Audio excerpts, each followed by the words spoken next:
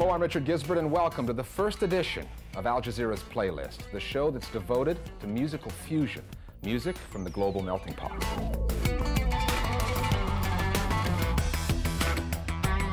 We're out of Africa this week with a pair of musicians, Gambia's Julde Kamara and Britain's Justin Adams, whose sounds echo the days of the slave trade. And I go to Morocco to meet some bands that are mixing it up there. We have weapons, nice weapons, sweet weapons, electricity, rock spirits, big love for the audience, and big energy in our hands.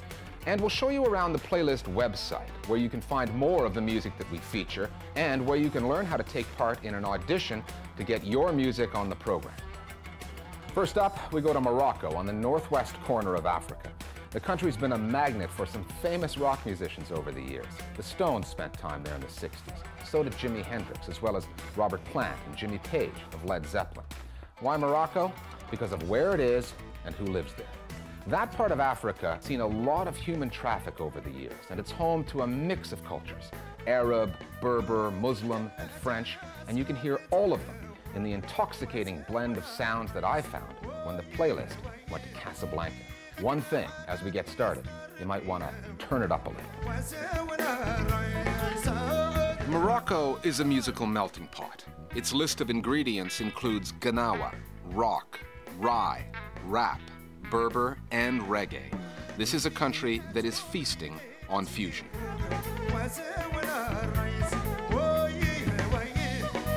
Here's an example of the Moroccan way from one of the country's foremost bands, Hoba Hoba Spirit.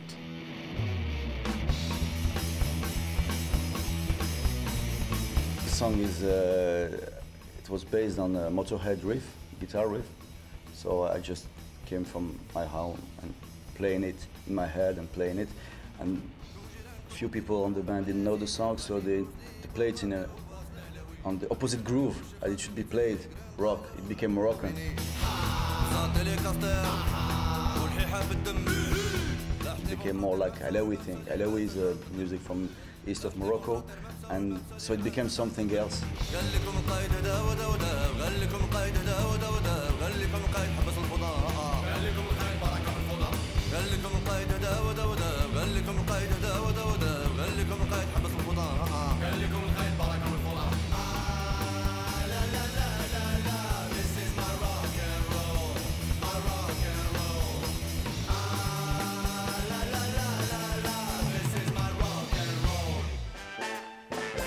Jamaica is more than 7,000 kilometers from here, but its most famous musical export, reggae, has found a home in Africa.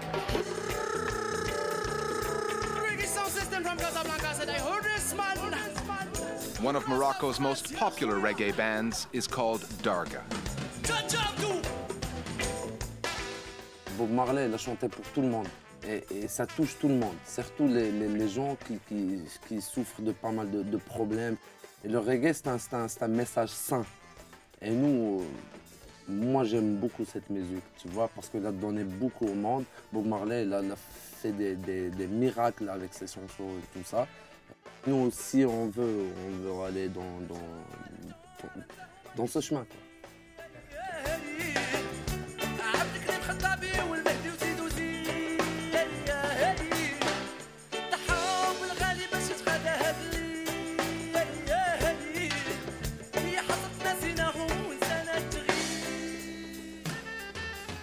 In addition to the sound mix, Western genres married with gnawa, rye, and Berber, there's also a political component. Recently, Moroccan music has been infused with some challenging ideas.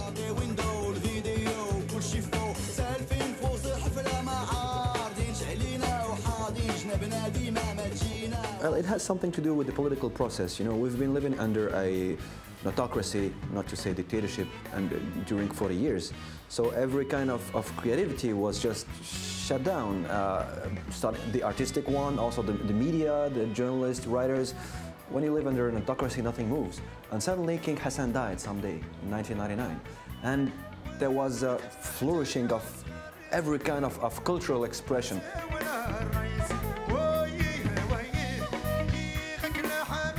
Dans la société marocaine, au niveau musical, c'est juste une expression. Une expression de ras-le-bol, de revendication de tous ces jeunes qui pendant des décennies n'ont pas pu s'exprimer. Et à travers cette musique aujourd'hui, ils disent ce qu'ils ont envie de dire. Donc c'est un peu les porte-parole d'une société jeune, rebelle, et surtout qui veut s'ouvrir sur le monde. C'est les problèmes que vivent les jeunes actuellement. C'est le chômage, c'est l'analphabétisme, c'est le fait qu'il n'y a pas de système d'assurance santé. Les Marocains vivent à ça et véhiculer un message.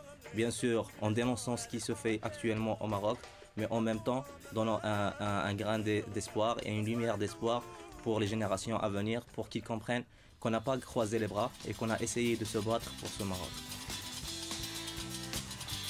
We have weapons, nice weapons, sweet weapons in our hands to have big impact on the audience.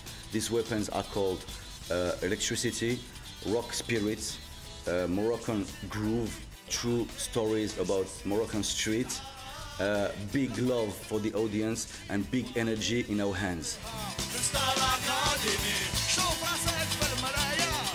The main characteristic of all these bands is to use Darija language, which is the Moroccan language.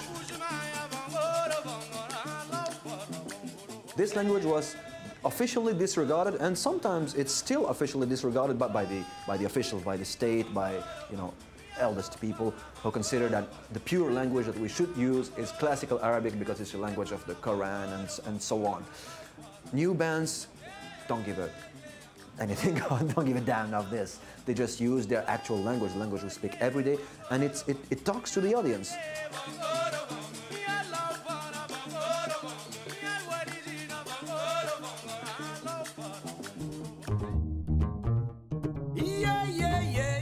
In King Hassan's day, there was just one radio station in Morocco, state-funded, featuring musicians like Mohamed Derhan, an old-style Gnawa singer. The new generation, artists like Elam J, are tapping into Gnawa music, which is an ancient mixture of African, Berber, and Arabic religious songs. They're fusing the old sound of Morocco with the new. The message that was there in the song, that everybody felt that it was, that we can really mix between two kinds of music easily.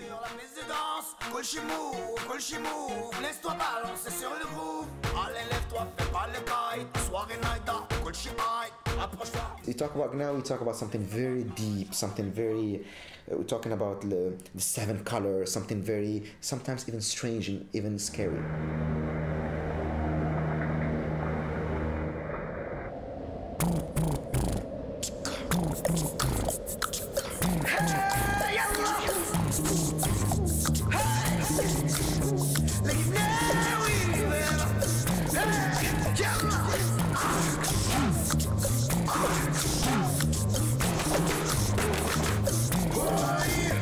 The Gnawi is not as black as that. Gnawi could be, listened by a new generation, but the other way.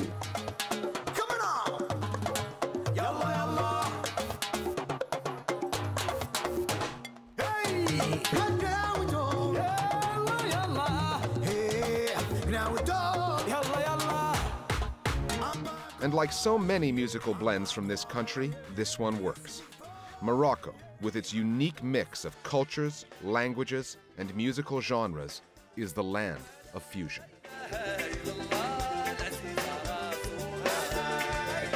Je suis marocain, je suis arabe, je suis musulman, je suis africain, etc. Donc il y a aussi une envie de dire qui on est à travers la musique.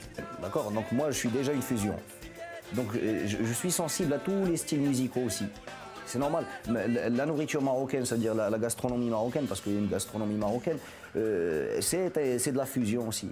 C'est-à-dire il y a des tagines avec je sais pas quoi, plein de trucs. Tu peux rajouter des... Ouais, on rajoute à chaque fois. Donc c'est naturellement qu'on va vers le mélange. Le Marocain va naturellement vers le mélange. C'est culturel, c'est génétique, on va dire. And we were born with these sounds of all over the world in our head. And we know what we have here. We know who we have in front. We know where we are. And we make the big battle.